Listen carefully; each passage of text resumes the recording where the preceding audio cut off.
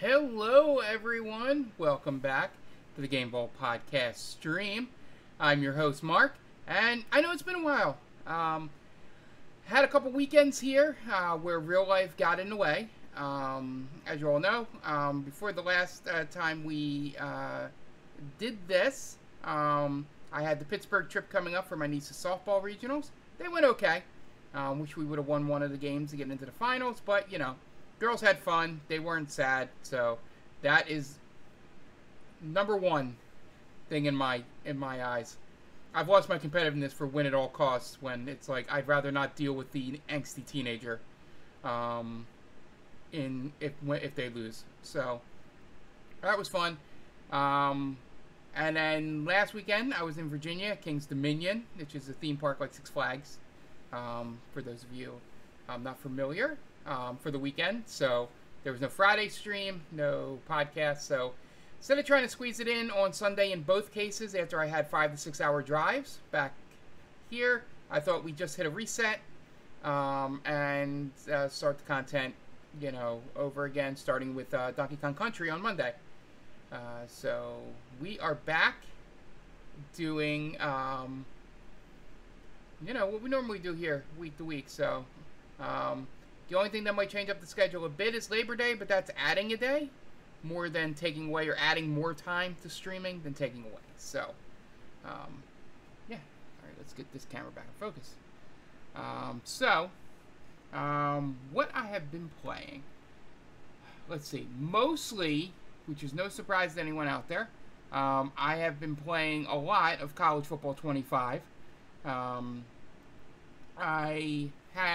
I started out, my goal was I did one season so far of Dynasty with Penn State. I think I may have mentioned this earlier. And, you know, starting out as the 7th ranked team in the country and all that makes it a little easy. And, you know, getting high recruiting classes. And it was just fun, you know, win the national championship with your alma mater. And, you know, it becomes... You know, it's not so much of the fun weirdness of it. I might go back to that when I just want to just play through it and have fun during football season. But then I started another one where I was started out as an offensive coordinator at a smaller school, Coastal Carolina, and I've been job hopping. I think I did 2 seasons at Coastal. And no, it might have been 1 season at Coastal, and then I did 2 seasons at Memphis as the head coach. And now I'm currently the coach of the University of North Carolina Tar Heels. And we got a really good recruiting class coming in, so it should be fun. The game is good. I'm still having fun playing the game. It's frustrating in a little bit, but I think what it's mainly doing that's different from the past college football games and even Madden to a certain extent. Is that it's taking your players' ratings into much higher consideration. So when I was playing my first year at North Carolina, I didn't realize my quarterback was only in the 70s in terms of overall, and I kept getting mad. I'm like, why is he missing all these passes? And didn't realize that in this game, it's not so much my ability to throw the ball as it is his ability to throw the ball. Like, if I wanted to do a bullet pass, if he's not really good at doing bullet passes, it's going to be a really small window for me to throw a good bullet pass. And essentially, you know, I'm getting to learn that. So we tend to run the ball a lot more when we need to. But haven't tried much defense. I think I'm going to switch over for this season to play the full game instead of just the offense. Yeah. Looks like my glasses are crooked for some reason.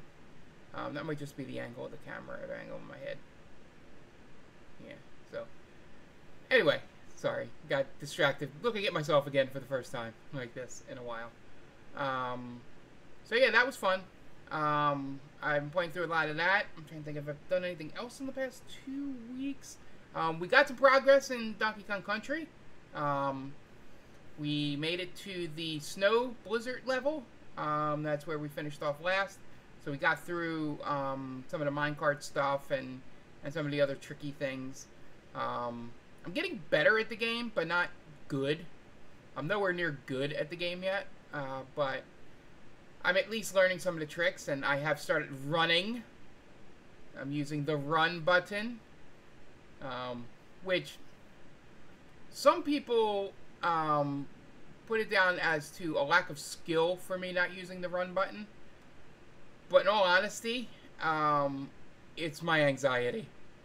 I'm afraid that I'm going to run off the cliff and miss the jump because I'm going too fast. Probably why my sister is better at me at Sonic. Yeah, so that's essentially why that occurs. But I'll get better at it. So, ooh, excuse me, don't know where that came from. So we're making progress. I don't know how long that game is, so God knows. Yep, using all the buttons on the controller. Yeah, so we'll see where that goes. And then we'll spin for another game. I am very excited. I will have already played this by the time you watch this video or listen to it if you listen on Mondays. But I am beyond excited to get back into Persona 3. I think it's the one thing I missed. And I just couldn't find times to squeeze it into other days of the week. Besides needing to clean up my apartment or do D&D or do TC Tam that they call this movie podcast. There wasn't a day between the two vacations where I could squeeze it in to even try and stream it for you guys. So I'm extremely excited for Saturday, for those of you watching live. And then probably second on that list would be Nier on Sunday, because I just got to a part where, you know, the game started being the game before I had to stop last time. So it'd be fun getting into the crux of what that game is all about now that we're past the save point area.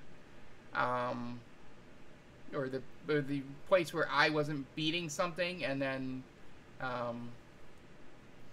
would have to restart from the beginning every time. So that should be fun. And there's works for Thursday stream. We'll see how the production stuff I want to do for that goes. Like I said, it's not coming up this Thursday or maybe even next Thursday. We'll see. Next Thursday would be that would be the today's the 9th. That would be the 22nd. Would be probably the earliest that the Thursday stream would occur. So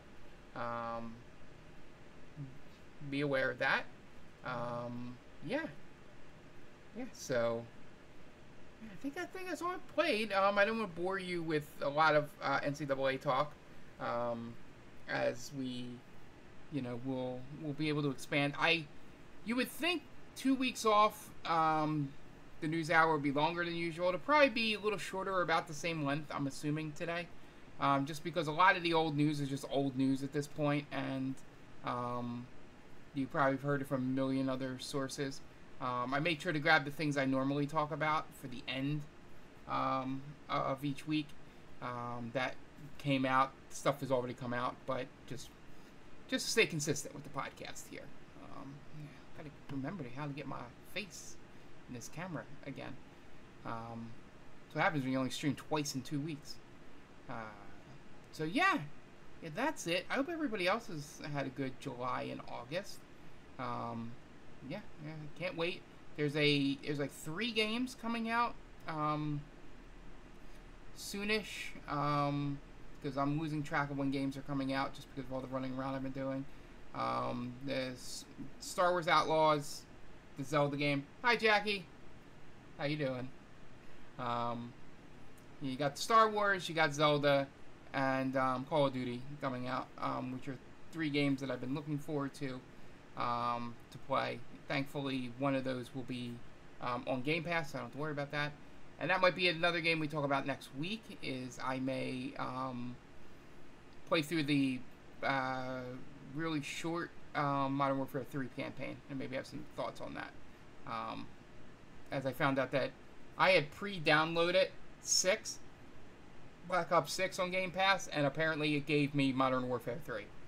Because I went to download it, it was like, you already own this. I'm like, oh. Okay. So we'll play it. But yeah, looking forward to. We'll have a lot more to talk about coming up, and as I said on the stream, by the end of the month, early September.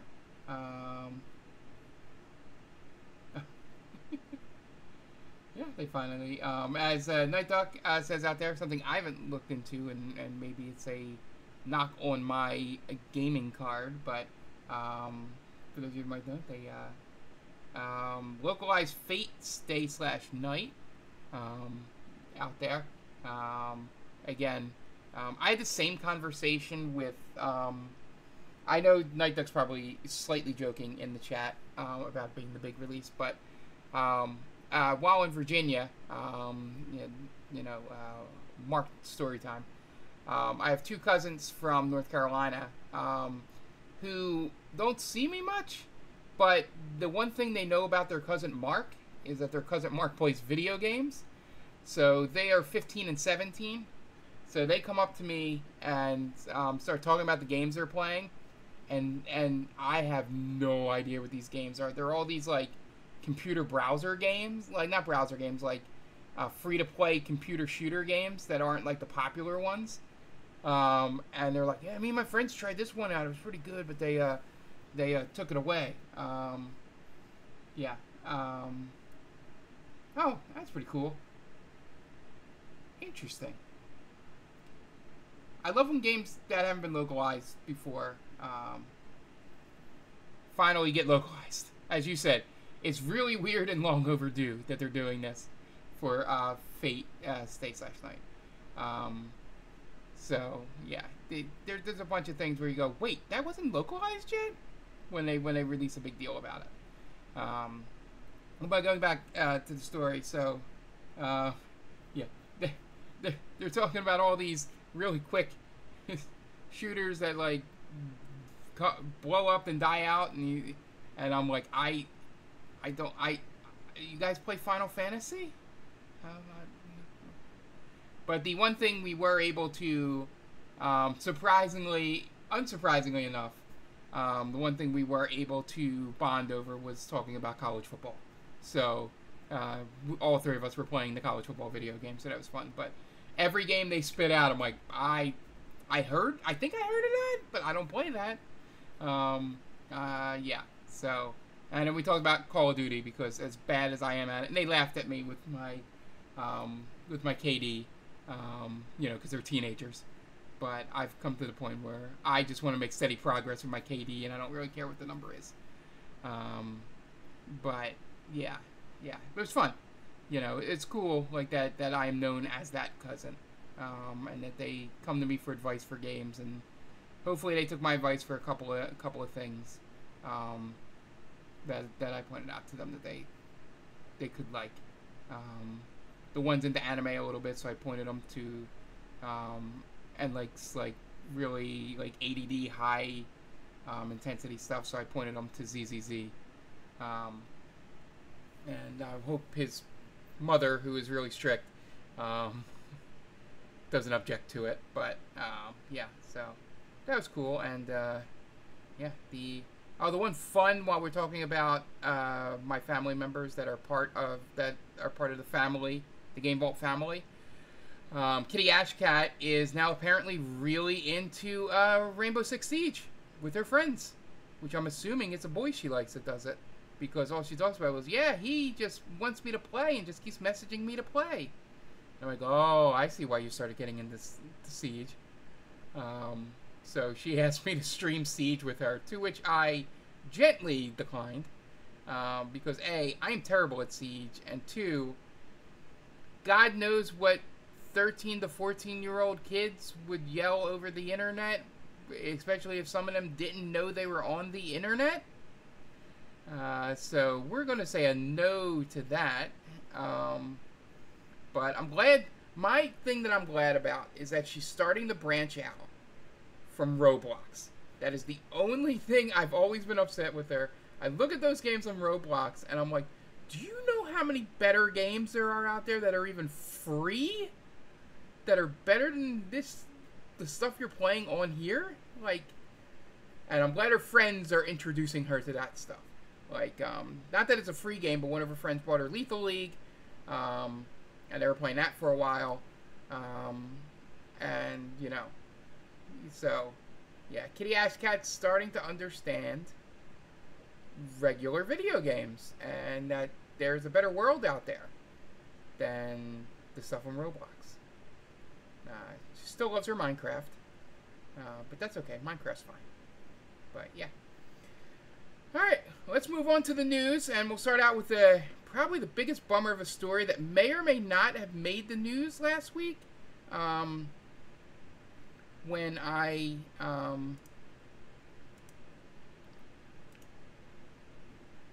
would have done the normal thing, but Game Informer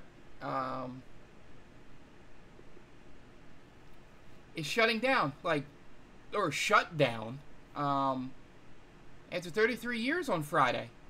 Yeah, it just sort of came out of, literally out of nowhere. This is normally when magazines like this shut down. They're normally given, removed from the internet, literally gone. Which, now, I had to do it in a move because I didn't have any room for it, and God, I wouldn't have any room for it now. But I did get rid of, a whole bunch of old Game Informer magazines, 10 years ago, because I was like, Game Informer, I can always find these things on the website. So yeah, this is the most fucked up, as Night Duck says in the chat,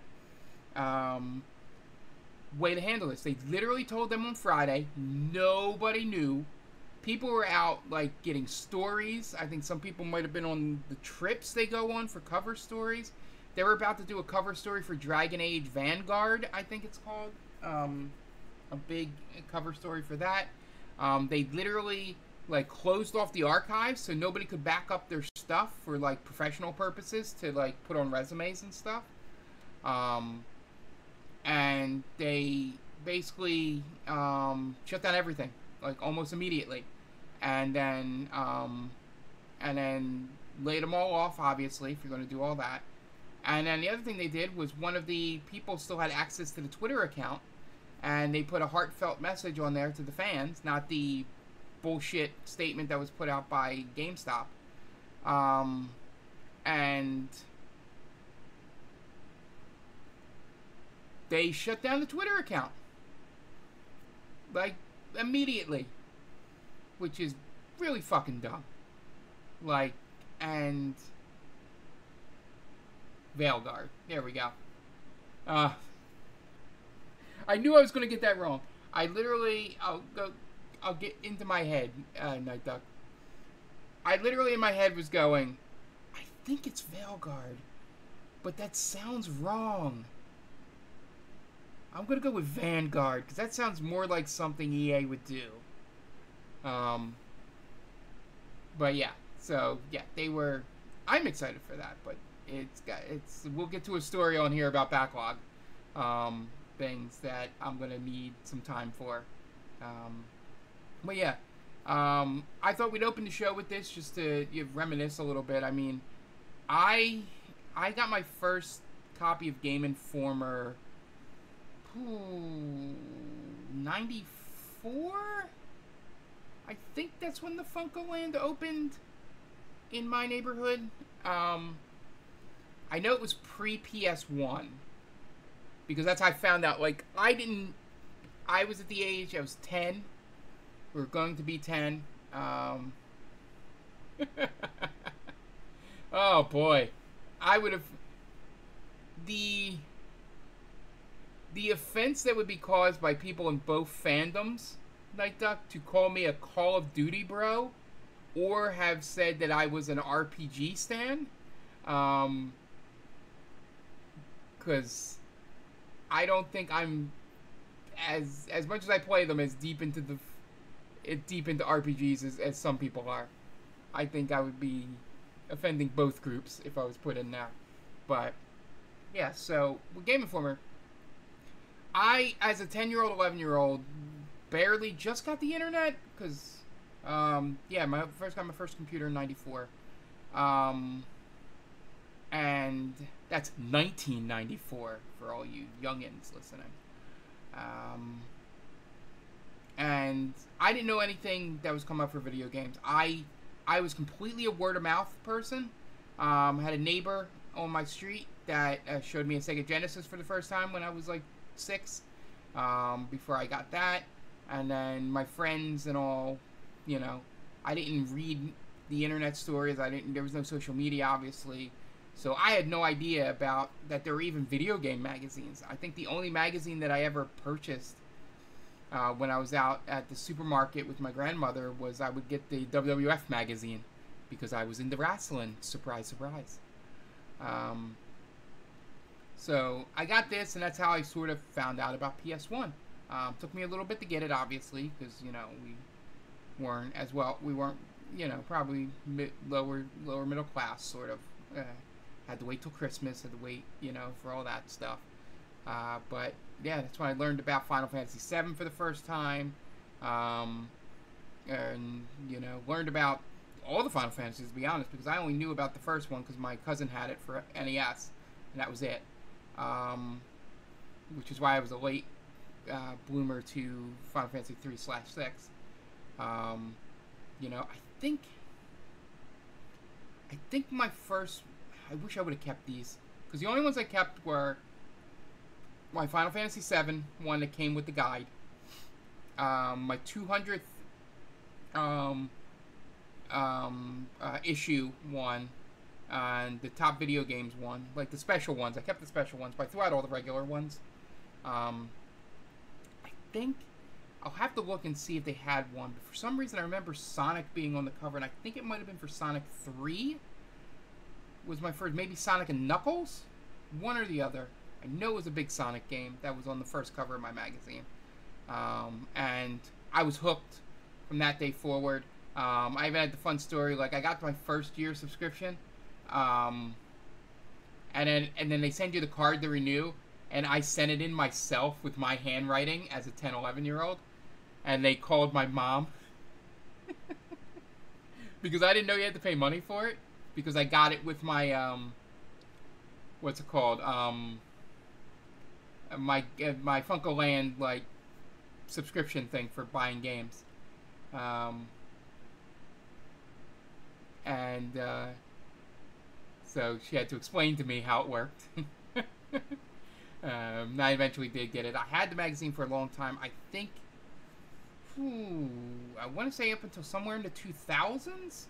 Like, definitely not in college. I did not get it in college. So it'd be early 2000s.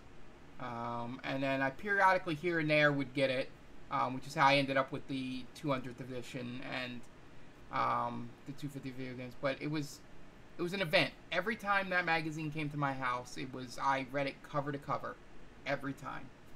Sometimes read it multiple times cover to cover because you'd be so excited about something. It was the first time I learned about game guides and helped me through Final Fantasy VII, except it didn't do much for some of the secret stuff, so I kind of got stuck and just needed to grind at the end to finally beat it. And, you know, that's how, you know, I think it had a Ocarina of Time guide in one of the magazines. Like, it's very much a big thing of my childhood. Like, I had an entire, probably, plastic storage container full of just Game Informers, which wouldn't fit anywhere in my apartment right now. So I am not upset that I don't have them, but, you know, I kind of wish I did, but I can't be a hoarder, with it. I kept the ones I wanted, which was most important. And yeah, this, I had a mixed emotion of being as fucking pissed as Night Duck was with his emojis.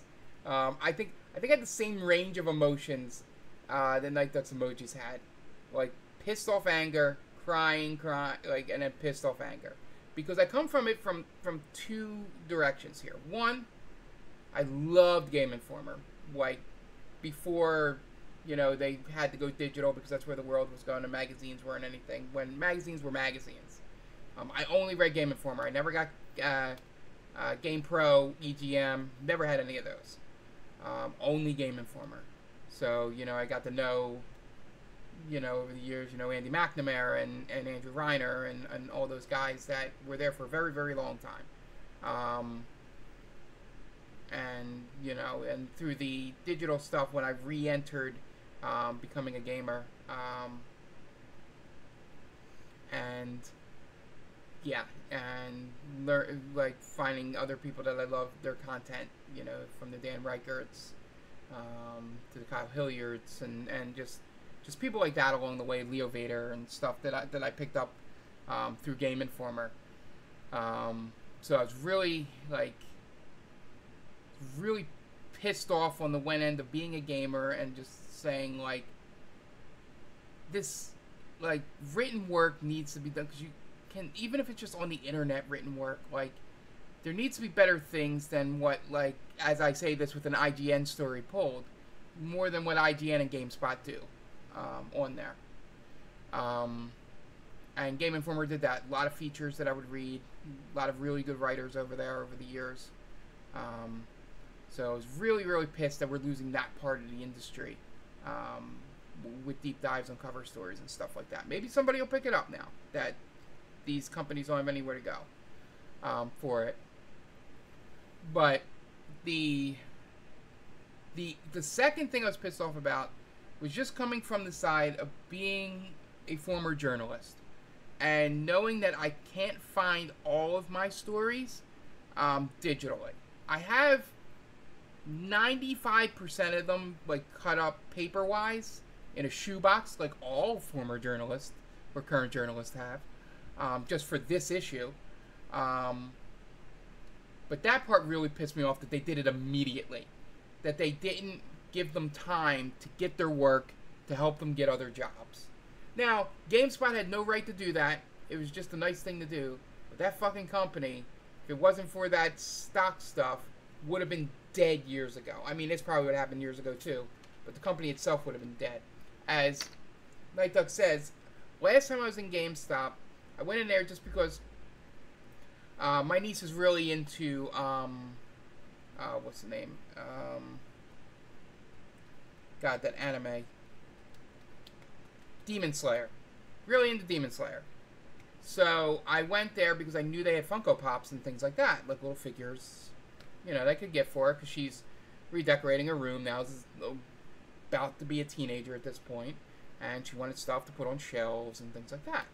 So I got her some regular, normal statues and all that. So I went, hey, let me for Christmas, let me go see what GameStop has. Give her some little things, because as much as I hate Funko Pops, they seem to like them. So I went in there, and that's all it was all that, and it just didn't feel like the same store anymore. It's been a while since I've been in there, probably pandemic, pre-pandemic, and it just felt, skeezy's probably close to the right word, but it just felt like that's all they wanted to sell, and the people didn't seem happy at all to be there, and things like that. Not that they were in 2019, but it was just yeah, I got beyond that stuff over there. None of that. Hey man, we looking for that? We got that over there. Okay. And then even faking it. Yeah, this company doesn't deserve to exist anymore. If not just for this, because they just shut down one of the jewels of the industry. They're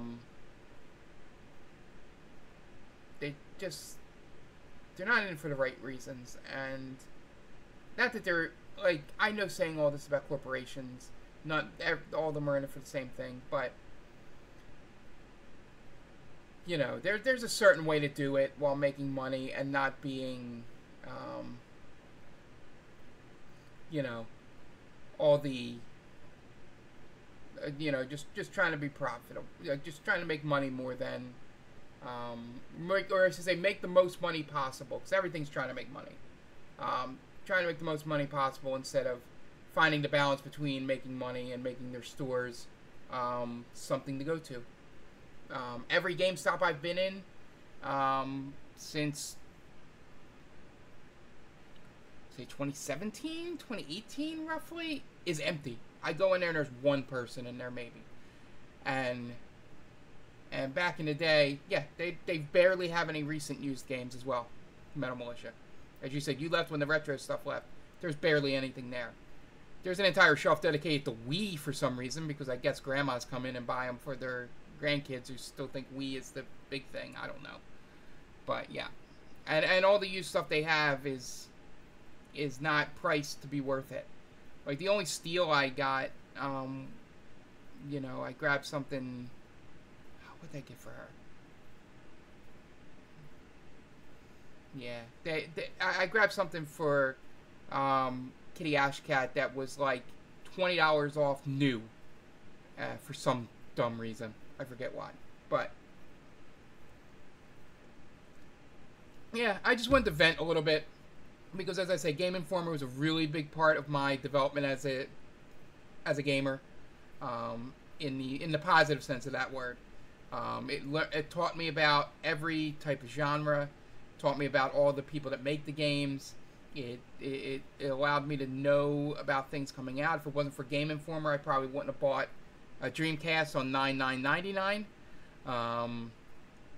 You know, because I wouldn't have known it was coming out. You know, it's a very big deal in my development, and probably why I'm kind of here today in terms of my love of video games. It's all due to this magazine that I used to read when it came in once a month. And yeah, it's just a shame that it's gone. Like, I tried to get the newer generations into reading the magazine, but they would just go watch the YouTube videos, and I'm like, well, I feel like a dinosaur. But yeah, it used to be well, obviously it did not teach me about FSN. Yeah, but yeah, I would have been that person that probably would have just been a, you know, like whatever my friends played, which they were really into sports games and shooters. That would have been me. Oh no, I know we are dinosaurs, but it was just it just came to a point when I had that conversation about trying to get them to read magazines. You know, you sit down, you know, maybe when you're in the bathroom, you read a magazine. You know, I just want to be on my phone. Not even getting into the hygiene part of that, but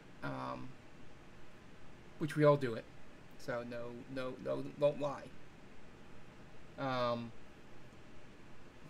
But yeah, this is really, really sad. A lot of the people that I follow in the industry and have respect for in the industry came from Game Informer, because, like I said, being a magazine, get a little more respect.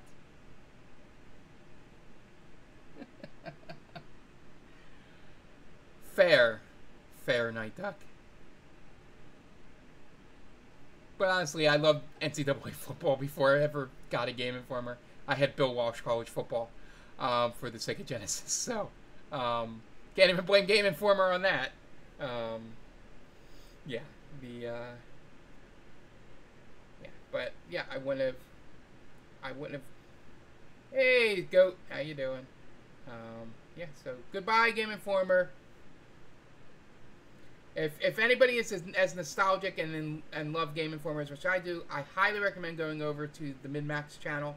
I don't know if everything's up on YouTube yet. I know he's doing a lot of stuff, streaming, Patreon. Just, you know, there's a great conversation of everybody just giving their piece. Leo Vader has a really big rant, basically saying "fuck you" to GameStop. So I highly recommend checking all that out. So yeah. Moving on, and Goat, nice to see you. Glad that we can be your break from grinding Season 5 of Diablo 4. Let's move on to our next news story, which surprisingly probably does not surprise anyone. It's about College Football 25. I only pulled this because I wanted to talk about a couple things. So, their major updates here is they added new uniforms. Now that the schools have revealed them, they're able to unlock them in the game. They made some adjustments to the O-line behavior, which I have noticed. You know, and just fixing a bunch of stuff here, adding new scenario and NIL stuff, and essentially, you can read the patch notes here for everything. I want to go through this extensively, but the only reason I pulled this, and just be real quick about it, the new update introduced a bug that I don't know if they're going to update or just for a little bit. But now, when you come out to the play, you normally have the score box at the bottom, telling you the score time and your play clock. When you press the right trigger button, because I'm playing on Xbox, the right trigger button to bring up your formation and all that, so you can see what's going on and kind of read the defense and all. Once you get out of that R trigger and pop down, the screen is blank. It's just your thing. So you have no idea how much time is on the clock, how much time's left on the play clock, anything. So I hope that gets fixed, because it's hard to play mental countdown while you're... thankfully, the controller vibrates when you get to 6 seconds, but that doesn't help when I'm in the middle of making an adjustment. So, hopefully that gets fixed quickly. But I'm glad to see a lot of the other major stuff got upgraded. This is probably a minor thing that just will need a quick update that they can do, like a hot fix. But, yeah, so I'm glad that this is all I wanted from this game, is that when they keep updating it, they update it with content of things and not just bug patches. What I mean by that is, updating uniforms, adding new stuff to Road to Glory in terms of the scenarios and stuff. That has nothing to do with gameplay. Just adding stuff like that into the game. And yeah, the gameplay stuff will always come in bugs, but this stuff they added here partially is what I really wanted them to keep doing, and hopefully they keep doing it. The game is popular enough for it to be. Alright, moving on to Control 2, surprisingly, is in production, or as they call it, production readiness stage at Remedy. And Max Payne remakes are in full production, which was the slight surprise to me. So it looks like Control 2 will probably come out, I would say, in 2 to 3 years, maybe more, because it's going to go into full production around June 2025. So I'm looking like 2027 at the earliest it would come out. But they have the Max 1 and 2 remakes in production to kind of fill the gap between then. I'm hoping they find a way to let's go up. Let's stick here. I don't need to see Ariana Greenblatt's screaming face. It's Tiny Tina while talking about this. Yeah, so the interesting thing, which it probably says it in the story here, but I'm assuming they're going to keep the voice, because it would be real shitty that the voice actor dies and then you remake the game just to get a new voice actor in there. There are AI ways to work around him being dead for the remakes. I mean, if you make a new game, or maybe a reboot or something, and then you can bring in a new voice actor. But if you're remaking 1 and 2, it needs to be the same voice actor. Yeah, or it's in from a different dimension or something,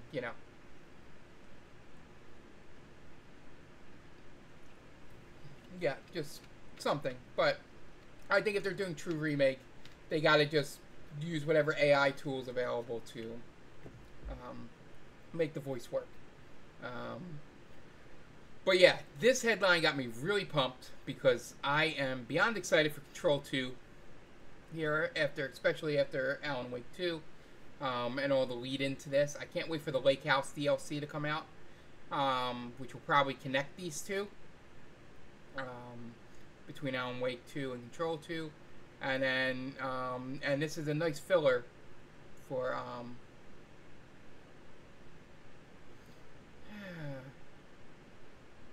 don't know. Well, it depends on if they got permission to do it. I mean, I should have added that caveat in. If they're still paying the person for the voice or the family for the voice, which I feel like Remedy would do that. Like still pay the contract out to the family. But companies are companies. But you know, yeah, I think.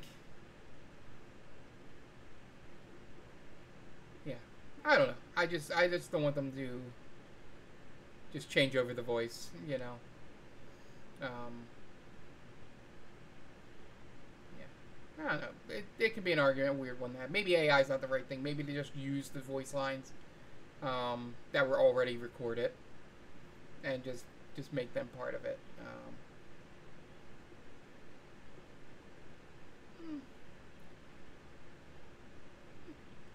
Yeah, yeah, yeah. I don't think I completely saw that through when I said it. I was just thinking if it was remakes and not, or you know, not,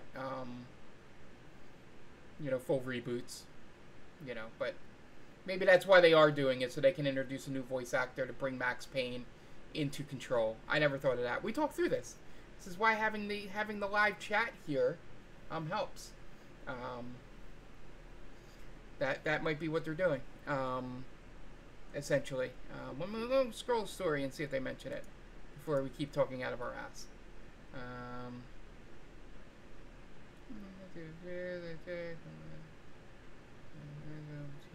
Nope, they don't mention it.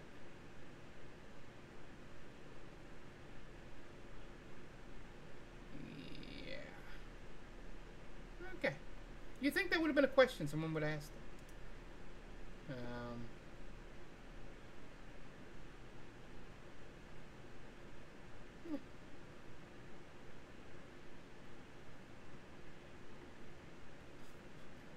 True.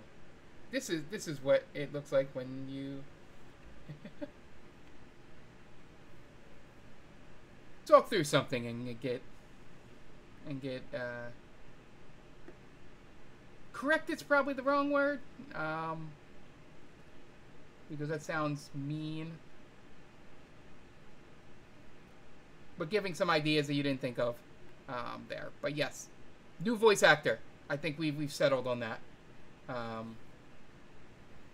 For Max Payne there. Hell, make it Sam Lake. What the hell? No, that would go against. I only said that as a joke because that would go against the new people in the industry thing. But yeah. So I'm really excited about all of this, just to see how it comes about. And this was the backlog thing I was mentioning. Oh, come on, pause. There we go. The Avowed developer said they're delaying to February 2024 to give players backlog some breathing room. That is a really great way to spin that the game is not completely ready yet or needed some little tweaks. Like, oh yeah, we're not delaying this because we need to go fix a few bugs and maybe add stuff to the game that didn't test well and all that. No, we're doing this to give your backlog some breathing room. Out of the goodness of our hearts, we're doing this. Now again, they could very well be doing that, but it just it's very much the statement on the front of my shirt is, you know, whatever that saying is.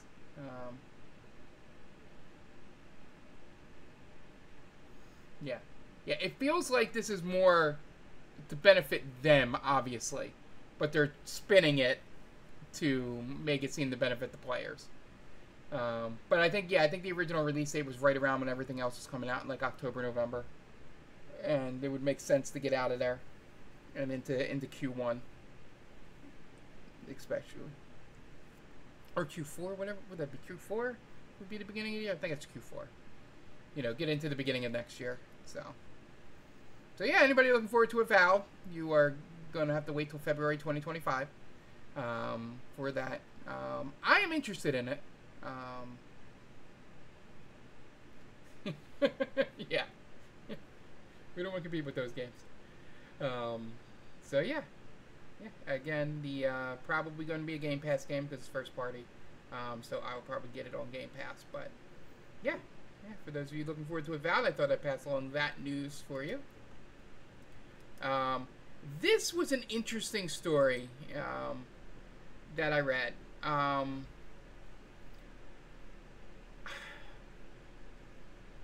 understand why people would want this or did it, and I understand why people like the yellow paint. I am kind of neutral on this. I think the only time yellow paint is needed is when only certain things are climbable and not the entire mountain face or whatever.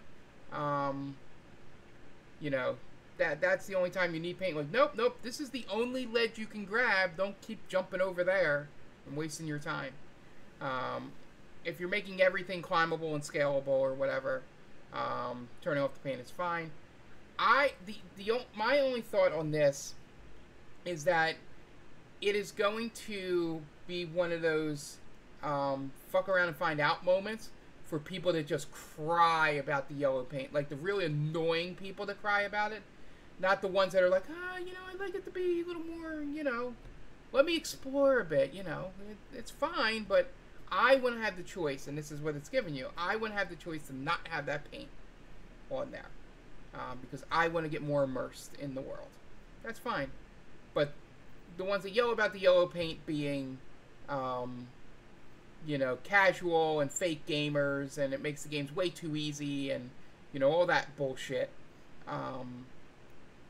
that people, like the corners of the internet yell. And if those people actually use this Explore mode, it is definitely going to be a fuck around and find out moment, because then we will also see those same people go to your Discords, your Reddits, your X, Twitter, whatever, and go, oh man, I spent like 30 minutes. I couldn't find the platform I needed to jump on to get up there. Why'd they make it so hard to figure out where to jump? It should be pretty easy to tell which one to jump on.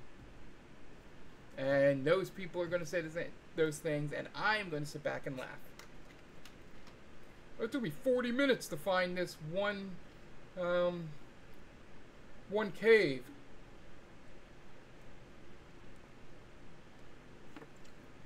Yeah, it's going to be 100% that, and I'm going to laugh.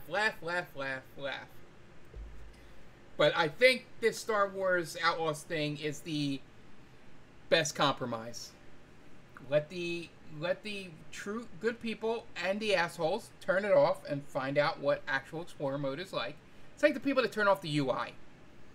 You give them the option. Awesome. They want to sort of get enveloped in the world. I get it. Perfect. But leave it on for people like myself, who is a little dumb at times while playing games, and maybe wants to finish games, without being frustrated. Yeah. I mean, I will play the first 10 hours if it's free trial on EA Play and see if I like it at all before doing any purchase. But yeah, that's about it. So yeah, but yeah, the yellow paint. It's just, I'm so glad it won't. This should end the debate. And people should go, oh, this is the way it should go for everything. But it won't. People will still find ways to complain and stuff like that. Speaking of Star Wars, this was the funniest story that I saw while I was away. They're putting Jedi Survivor out on PS4 and Xbox One. I don't think I've ever seen, and maybe I'm wrong, again, Metal Militia and Night Duck are just as plugged in to certain things as I am. But I don't think I've ever seen them go down a generation, like a year or so after the game came out.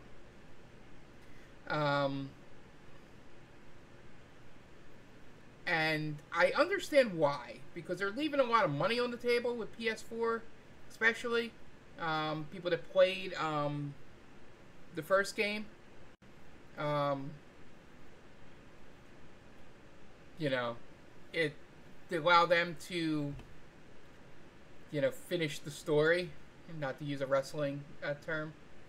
But yeah, I read this, was like, oh, okay. I'm like, I know why they're doing it, and to be honest, it's fine. You know, um, I think what I like about this, and as Madam Militia said, as I probably thought, it's not unheard of to do this. But I love the idea, and this is my first time hearing about this, and I may be naive and not as dialed into this stuff, because once I buy the next generation, I just think of the next generation. Privileged in that sense. I love that they did it after. Like, I think that's the problem with a lot of games, especially this generation, because they've been really late to just cut off the old generation.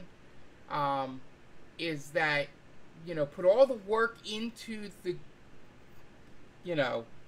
into the PS5, Xbox Series X, PC versions, and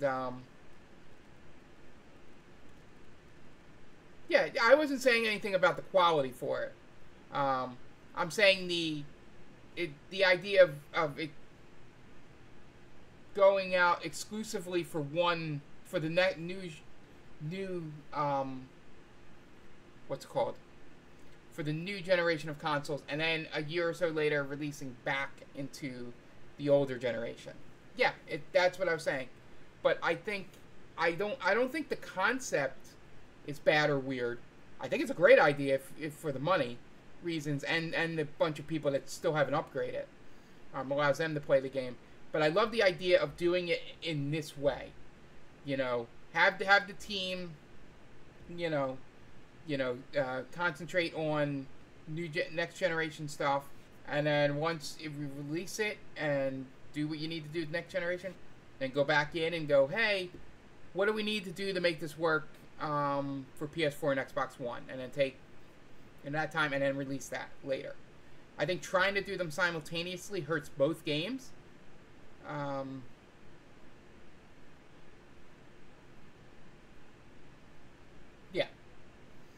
Yeah, I think it should become the norm, even if this was like a special case.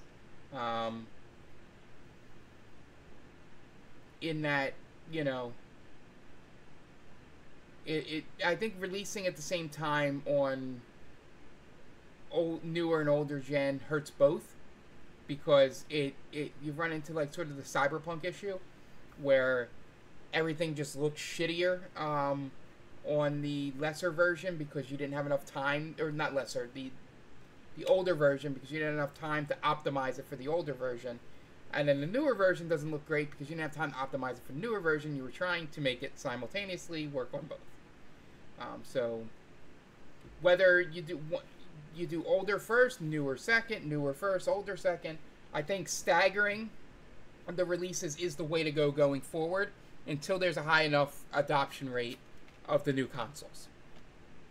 That's just my thought on this. The concept itself isn't bad. I like the staggerness of it. Is mainly why it piqued my interest. All right, moving on to the final two stories, which is our normal stuff, and then I'll have a little thing at the end for one big story that I did not mention, but I didn't want to. We already had sadness at the beginning, so. Here are the Wave 1 games for Xbox Game Pass, which you would have gotten already this week. So you have, let's see, did I have the list? Yeah, so the Crash Bandicoot Insane Trilogy, which is out, and the Mafia Definitive Edition, which comes out next Tuesday.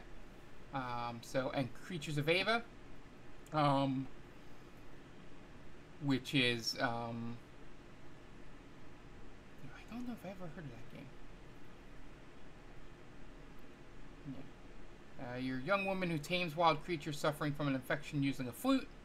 Gameplay is a lot like Power World, but instead of using violence, players try to save the infected creatures. Okay.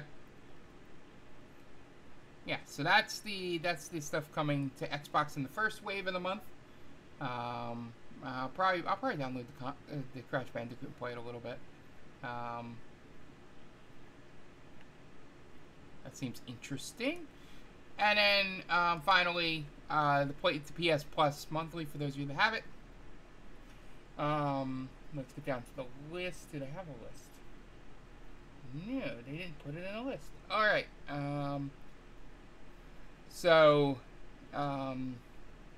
For August, it looks like it's going to be the Lego Star Wars Skywalker Saga. And it includes the DLC characters, Mandalorian and Book of Boba Fett. Five Nights at Freddy's Security Breach. I'll have to tell Kitty Ashcat about that. And then Ender Lilies as well. So those are the games you can pick up if you have those services. And there's a bunch of other stuff that's come out. They'll be coming out later in the month, as they do 2 waves per month. I don't know. I think those are the free games for PS Plus if you have the lowest tier. There, the levels of PS Plus confuse me. I think this is, for the free games on the lowest tier. So, yeah. The one thing I skipped over because I didn't want to talk about it too deeply, but there was the really shitty layoffs at Bungie, which wasn't as bad as the Game Informer stuff, because even though as terrible as that was your normal evil corporate layoff thing. It wasn't whatever the fuck GameStop did to Game Informer. I've never seen that. But yeah, as much as the positivity we had last time we had the podcast, where places were unionizing, still gonna have these layoffs. And I don't know, a whole lot of people seem pissed at Pete Parsons. I didn't have time to dive deep into why, but I assume it's because he did something that made himself look like a piece of shit around these layoffs. So, yeah, it wasn't, as Night Duck said, the Bungie stuff literally was terrible and possibly killed the company. And it's been many things over the years that they've done to do that. Yeah, I think that's why we got angry, but for some reason in me it didn't get as angry as the Game Informer thing, because that was just so immediate and cruel, rather than the standard layoff things we've seen over the years, which is sad that we're becoming a little desensitized to it. Not a whole lot, but a little bit like, oh, there are layoffs here, that fucking sucks. Fuck that company. All right, let's go, like we can transition from that a lot quicker. Because it's stuff we've seen before. The GameStop stuff is I've never seen a company shut down an entire website in a single day and then shut off its Twitter account like that, like gone. Because they still like to make make money until an end of a month or something.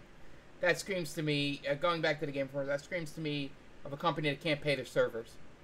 And GameStop's probably just going to be done soon. But yeah, the Bungie stuff was really shitty, and just really terrible decisions over the years that they thought Sony was going to help with, and Sony probably got their books and looked and was like, what the fuck? What the fuck?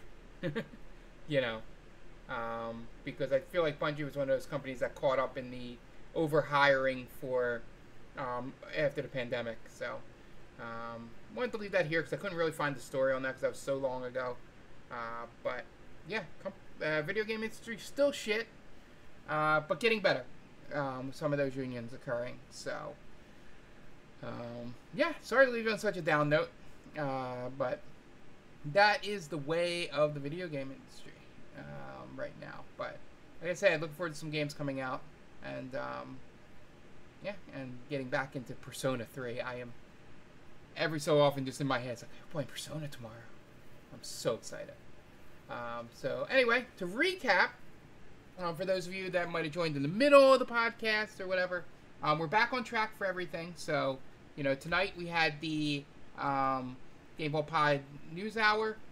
Tomorrow's Persona 3. Sunday is Nier. And then Monday is Donkey Kong Country. And the release of the podcast on your podcast services if you did not catch this live.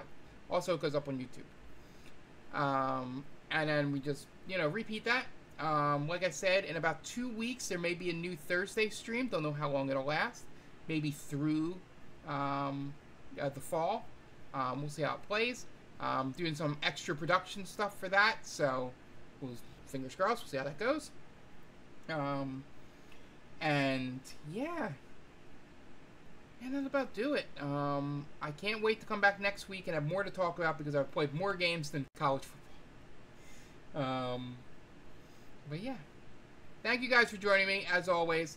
Thank you, Meta Militia. Thank you, Goat. Thank you, Night Duck. It was a great conversation with the Max Payne stuff. I appreciate our fans out there sort of calling me on something and then explaining why what I said was probably very incorrect. I truly, truly appreciate that. That is why I love having the chat here for these news shows, so that I'm not just some talking head spouting off bullshit. It's a nice interactivity here. So, once again, thank you guys for joining me. We will be back. For those of you watching live on Twitch, we'll be back on Saturday. For those of you watching the YouTube archive or listening to the podcast, hopefully you're doing that on a Monday. We'll see you tonight for Donkey Kong Country. And if you're listening to it anytime during the week, we'll see you back here on Friday for the News Hour. Fun as always. And hope you have a good weekend. Stay safe if you're around any of these storms coming through as well. And just stay inside and play video games. It's always the best choice. Thanks, and we'll see you next time. Bye!